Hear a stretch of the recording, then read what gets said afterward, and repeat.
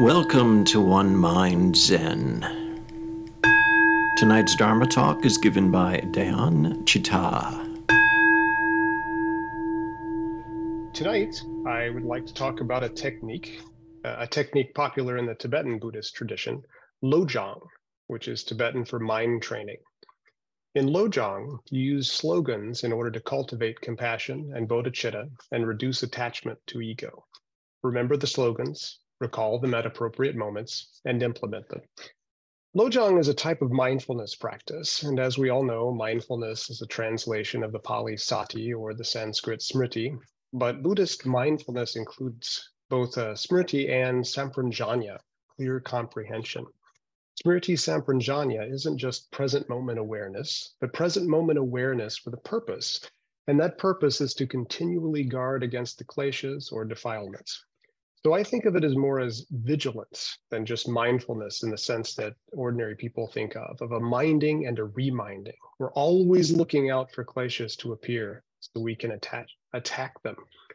So there are 59 traditional slogans in Lojong, but you don't need to use all of the traditional slogans, and I use others as well. So traditional ones include such slogans as regard all dharmas as dreams, and always maintain only a joyful mind.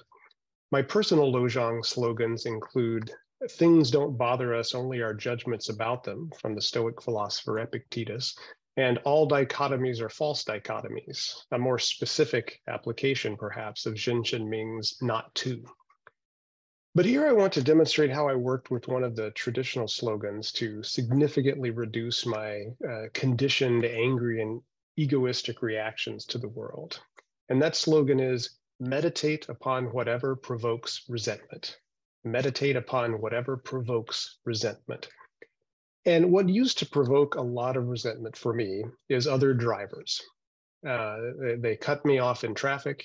They merge onto the interstate at 15 miles per hour. They stay in the passing lane without passing. You name it, it probably provoked resentment. And as part of the Lojong practice, I usually employ an analytical meditation, so Lojong plus analysis. So let's consider the person swerving recklessly in front of my car, cutting me off in traffic. That provoked resentment, so I began meditating upon it. The main question is, what exactly is provoking resentment? Is it the other driver? Are they just inherently a jerk? We know that can't be true. In his Guide to the Way of the Bodhisattva, a key text in Tibetan Buddhism, Shantideva encourages us to exchange self for other as a meditation towards bodhicitta. What happens if I try to put myself in that other driver's place? When might I do something like that? So maybe the other driver is rushing someone to the emergency room. It doesn't take a lot of equanimity to understand that rushing someone to the ER is more important than whether I'm a minute later to my destination. Maybe the driver is rushing to work and, unlike me, will be fired if they're late. Maybe the driver just isn't paying sufficient attention and is oblivious to everyone else. It's not like I've never been distracted while driving. So unless I believe I'm just inherently a jerk, which could be true, exchanging self for other and giving the other's actions the benevolent interpretation I'd give my own helps. There's also a karmic analytical meditation. So what happens if I retaliate or seek revenge? What karmic effects might that have?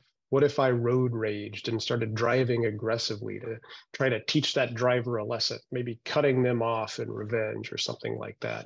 What happens then? I get angry, maybe they get angry, maybe they take that anger out on people around them instead of me, maybe I crash and get hurt. All aggressive actions will lead to unskillful karma. Or the compassionate analysis. Let's take the least charitable interpretation of the situation, that this person is just a jerk who consistently and deliberately drives like this. In that case, would it be better to pity the person who's so entangled in ego and attachment rather than get angry at them? Indeed, in all of these cases, it's probably more logical from a Zen perspective to feel compassion for them rather than anger. They're suffering in some way, or they wouldn't drive like that. Let's go further. Instead of just cultivating compassion for them, perhaps I should be grateful to them. Shantideva also argues that we should be grateful for people who annoy us because they help teach us patience, one of the 6 perfections. After all, The driver cutting me off has provoked not just resentment, but because of Lojong practice, has provoked meditation as well. Meditation that has ironically lessened resentment, anger, indeed my conditioned, unskillful reaction to the world. Instead of growing angry, I grow more patient every time I meditate upon this. Erratic driver, thank you for your teaching. Pursue these analytical meditations to the limit, we see reality more clearly. Seeing more clearly, it's not the driver or the driver's actions that provoked resentment at all. After all, if that driver had cut someone else off in traffic, I probably wouldn't care. So the resentment isn't in the driver, but in my mind. Resentment that the world isn't exactly the way I want it to be at all times, my ordinary dukkha. They cut me off in traffic. How dare that person even be out on the highway when I have places to go? Why didn't they stay home and let me have the road to myself? The resentment isn't about erratic driving, but always about my own ego being offended that the universe doesn't always conform to its selfish expectations. How dare it? All of this meditation doesn't happen at the moment, of course, but comes later, at least at first.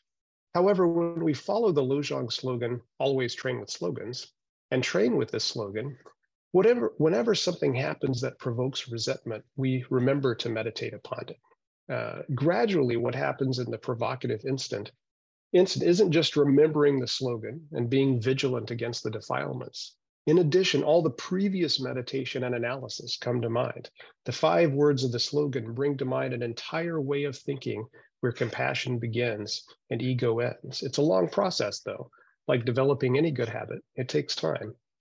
In this case, Lojong uses right mindfulness, right action, right view, and right intention to cultivate the virtues of compassion and patience and to lessen the attachment to ego. Each time we meditate upon resentment brings us a little closer to an entire new way of viewing the world. So now, if I'm cut off in traffic, I don't get resentful, usually. Those erratic drivers are just as conditioned as I am, with just as much right to be on the road as I have. Whether they are distracted or careless or just egoistic, I try to think of them with compassion rather than just dismissing them as jerks. That is, if I even notice it anymore. On the other hand, those people who stay in the passing lane without passing, well, maybe they are just jerks. Thank you for listening.